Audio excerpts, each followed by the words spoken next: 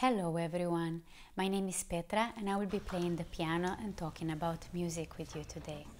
Since we are all at our own homes instead of the concert hall, I wanted to make this event as much fun as possible, so you can sing, clap, play along or even dance. As you can hear, I have an accent. That is because I am from Europe, from a little tiny country called Slovenia. I started to play piano as a little girl, and I hope I can convince you that music is a lot of fun.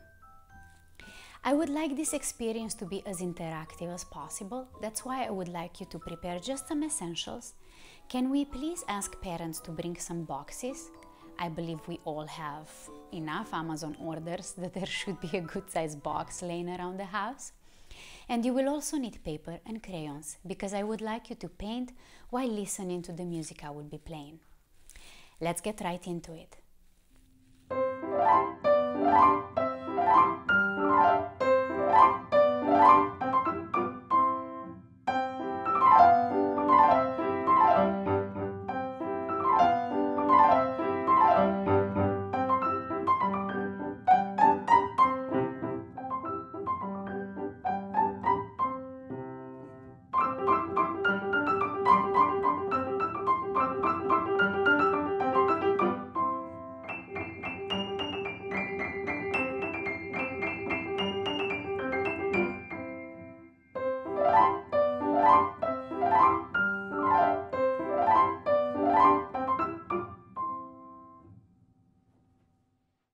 Was the motion of my right hand familiar to you? Did it remind you of anything you do at breakfast?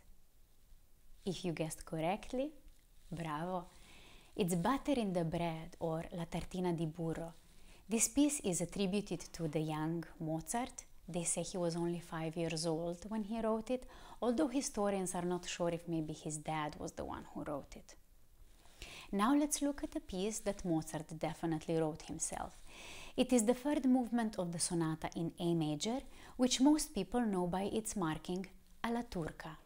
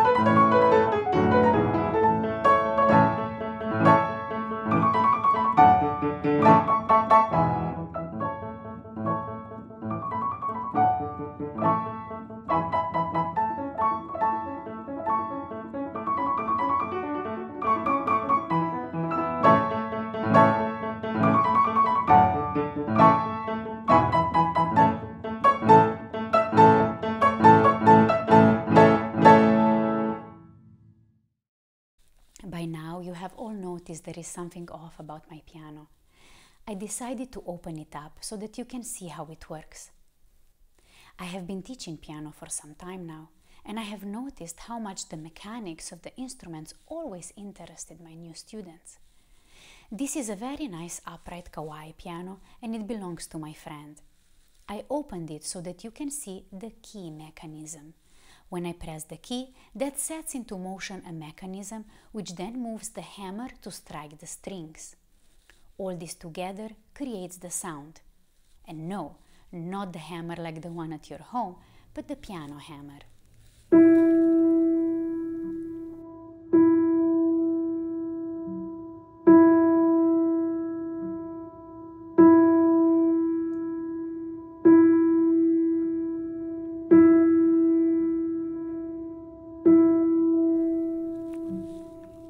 Does anybody know what the pedals are for? If I hold the right pedal, the dampers are not on the strings anymore, and they can resonate for a long time.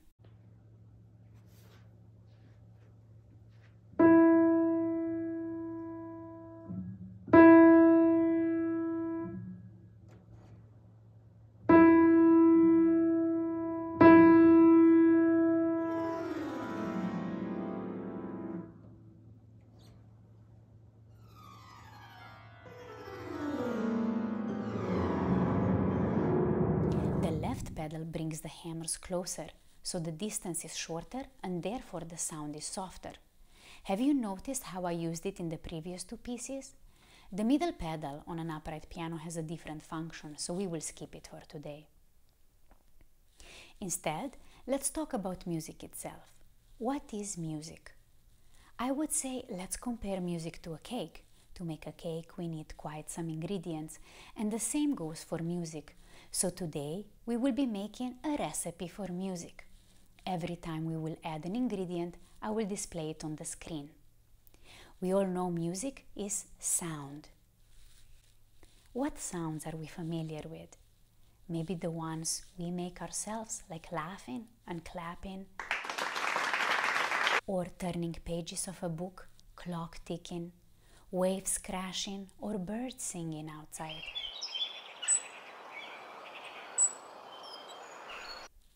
Music is art based on the organization of sounds in time. What exactly does that mean? Does that mean that our neighbor's barking dog is making music? The sound needs to be organized in time and pitch, so my neighbor's dog is not a musician quite yet.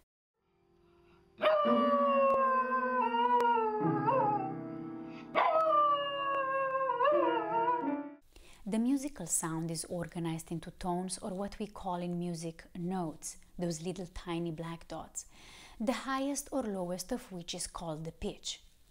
So our first ingredient in the recipe of making sound is pitch, which refers to the high and low sound.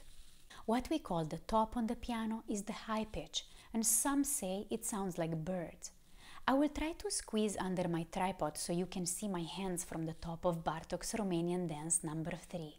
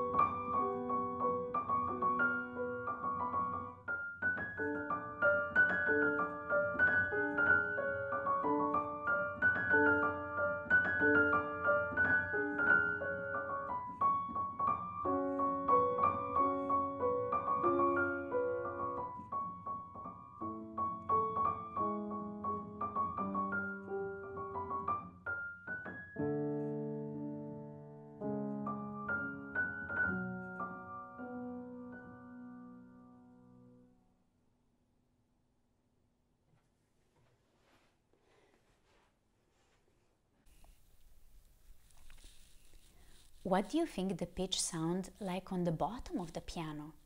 Think of what does it remind you of while I play Edvard Grieg's piece In the Hall of the Mountain King. The piece is originally written for orchestra, and I have combined it and shortened it just to show you how it sounds at the end.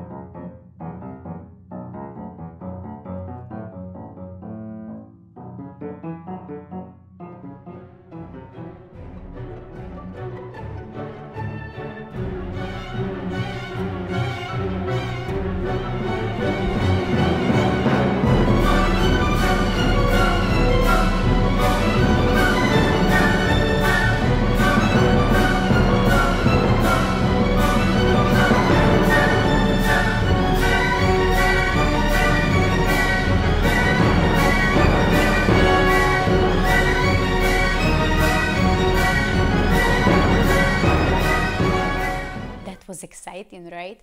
The orchestral version of the piece sounds so colorful. In the meantime, I have been reassembling the piano back so that the strings and the mechanics won't suffer. Now let's move to the second ingredient of music, the rhythm. Bring out the box that we prepared and place it nicely in front of you. All it takes to create a beat is to hit two items together to form a rhythm or a repeating pattern of long and shorts. Let's try a pattern of 2. 1, 2, 1, 2, 1, 2, 1, 2. Now let's try 3. 1, 2, 3, 1, 2, 3, 1, 2, 3. How about 4? 1, 2, 3, 4, 1, 2, 3, 4, 1, 2, 3, 4. Now put your hand over your heart. Feel the beat of your heart, because your heartbeat is a rhythm. Now do 20 jumping jacks. When you're finished, put your hand over your heart again. The beat or rhythm of your heart is different now, right? Probably much faster. In music, every melody has a rhythm or pattern of long and short beats. A memorable melody will usually have a simple but interesting rhythm. Now we will imitate the rhythm of Twinkle Twinkle Little Star by following the pattern of long and short notes.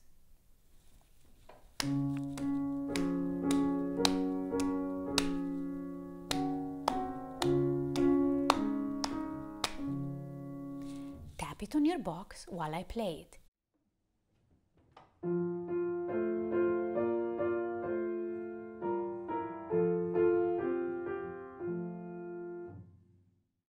Now think about the ABC song and sing it until the letter P.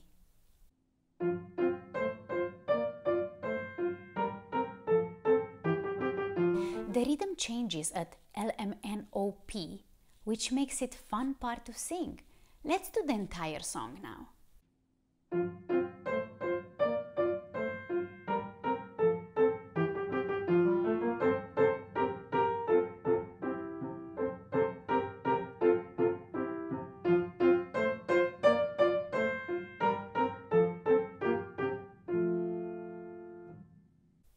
What about if we look at some famous rhythm pattern by Beethoven?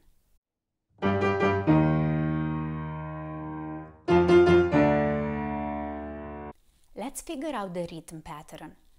Is it short-long? Is it short-short-long? Or is it short-short-short-long? This is the pattern.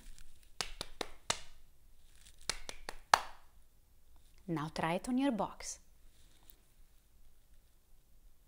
And now try to catch me.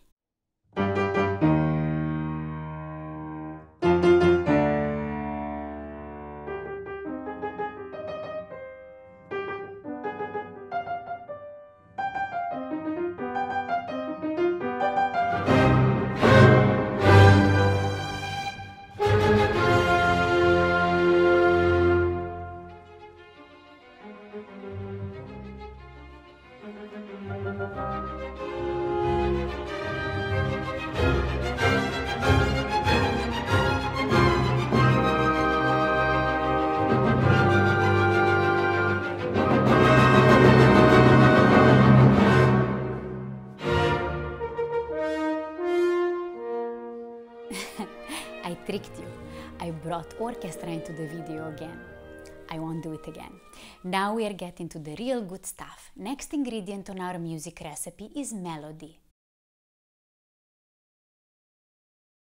We were just singing the melody to the ABC song, and most of us remember that melody and can jump right back into it, no matter what age we are.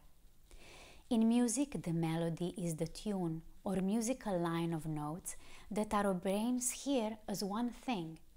A melody is made up of two previous ingredients, the rhythm and the pitch.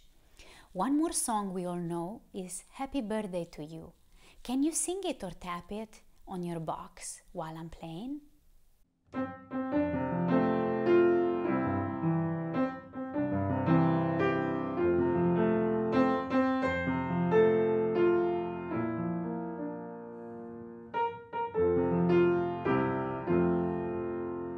Did you know that the Happy Birthday song was actually written as a Good Morning to You in late 1800s by two American sisters? It was later copyrighted as Happy Birthday to You. Copyright is also the reason why I am not letting you listen to more of the orchestral music, but feel free to go to revisit your favorite songs from today on YouTube anytime in their original formats and with great performers. Our journey to making the music recipe continues to the next ingredient, harmony. When I ask my students if they know what harmony is, they say it's when two people sing together. Have you ever heard people singing together? What about on the piano? Have you ever wondered what is my left hand doing while the right hand is playing the melody? Melody alone is lonely. Harmony is what gives us the idea of how to feel about music. It is as simple as changing the Happy Birthday to You into a minor tonality.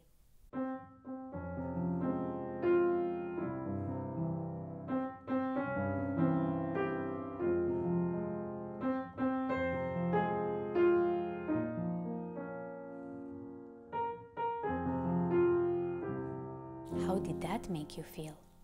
Was it still happy? If I play only melody, we don't even know what to feel. The harmony helps us decide how we want the music to feel. So let's talk about the mood of the music or the feeling. Let's listen to the French song by Tchaikovsky.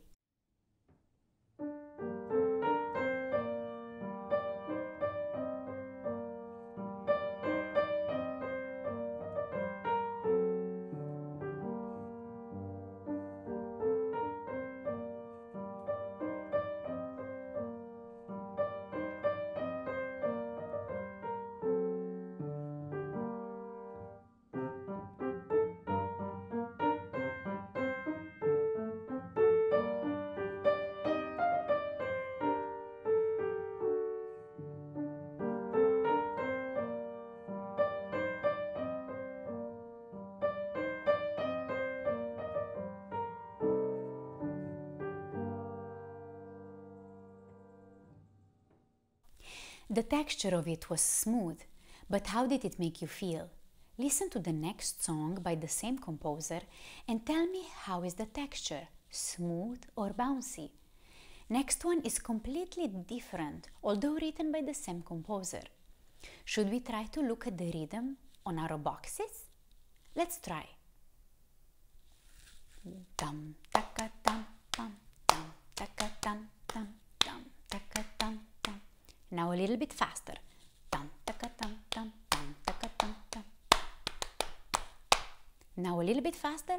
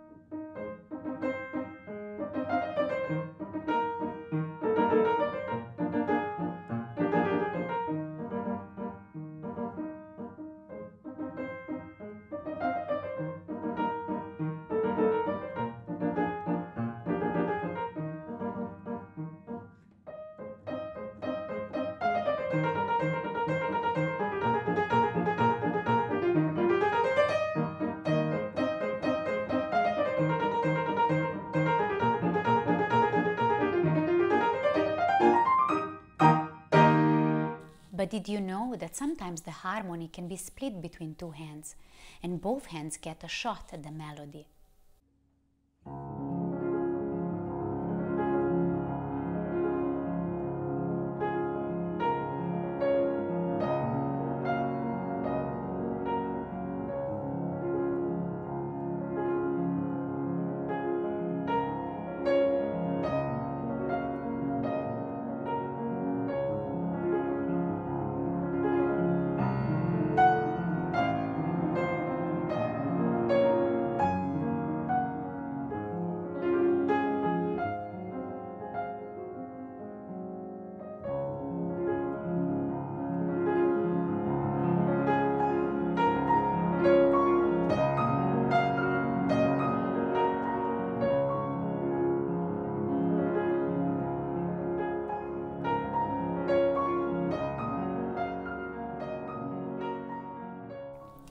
That was just the beginning of the piece Un Sospiro by Liszt.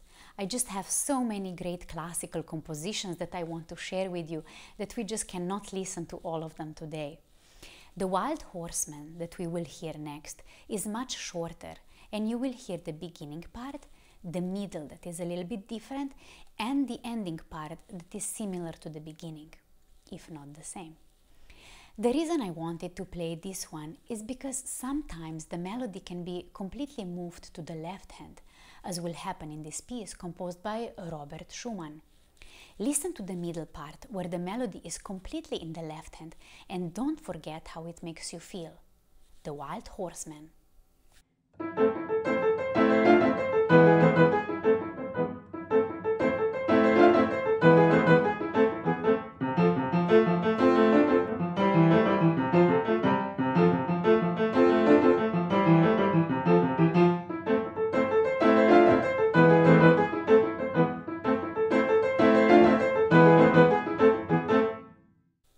Next we will listen to a much calmer piece by Erik, Satie.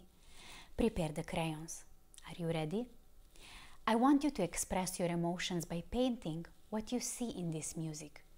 Please take photos of the paintings you will create today and send them to this address. And we will upload them to our department's Facebook and Instagram. Parents, please help sending them. Are we ready to paint how the next piece makes us feel? Close your eyes for a moment, let the music speak to you, and then start painting. Ready?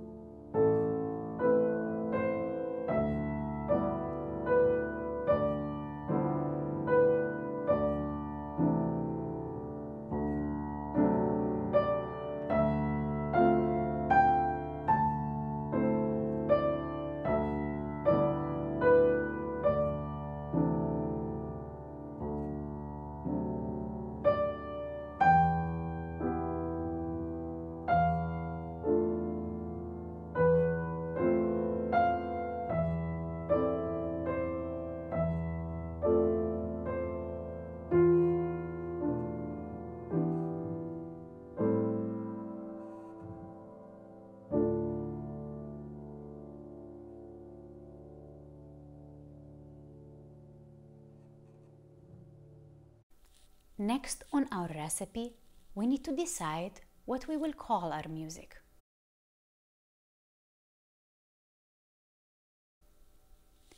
Many times the music is simply dedicated to a special person. We all know a very famous tune by Beethoven, who wrote this one for Elise.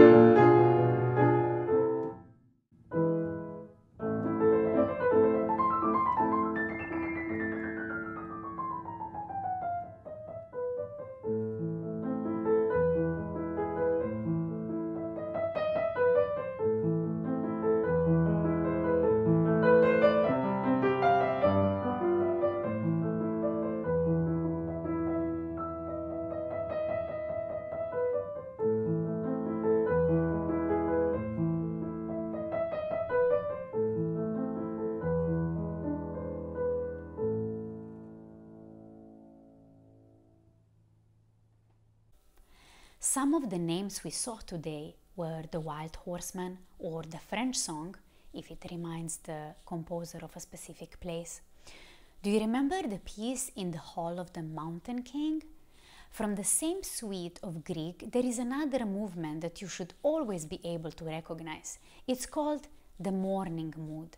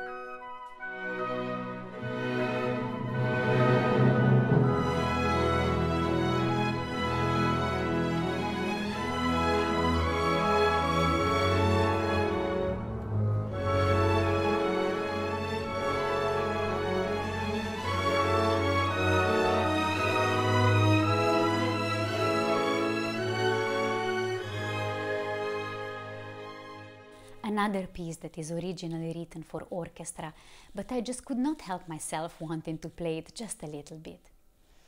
Two composers sometimes write a piece of music with the same name. Let's look at two waltzes, one by Grieg and one by Chopin, both written for piano. Let's make it a trivia where you will tell what similarities and what differences are there between them.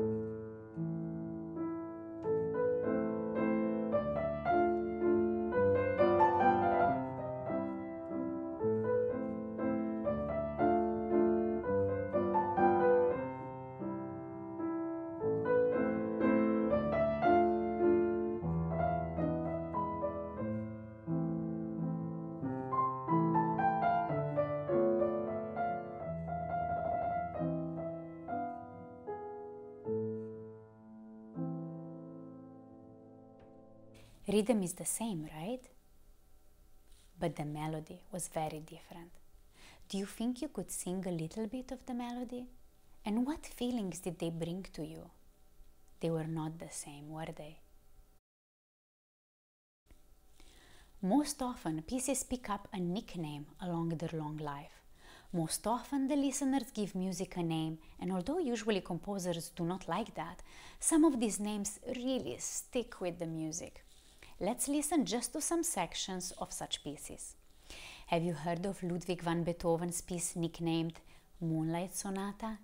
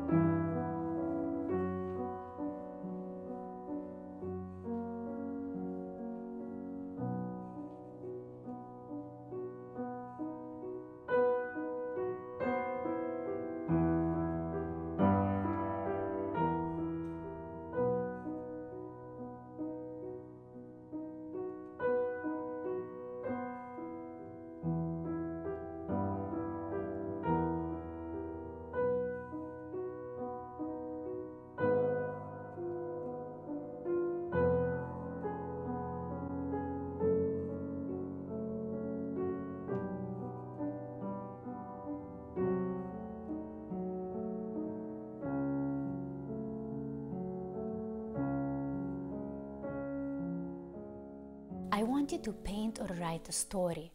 Don't forget to ask your parents to send it to this address.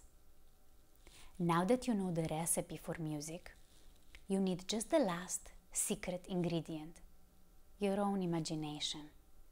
You will hear the pitches, the rhythm, the harmony, but I would really like to know, what is your story to this music? The last two pieces are both called preludes. The first one is by Chopin and second one by Rachmaninoff. Let your imagination roam free, and if you would like to, make a painting that shows the thoughts that go through your mind as you listen to this music.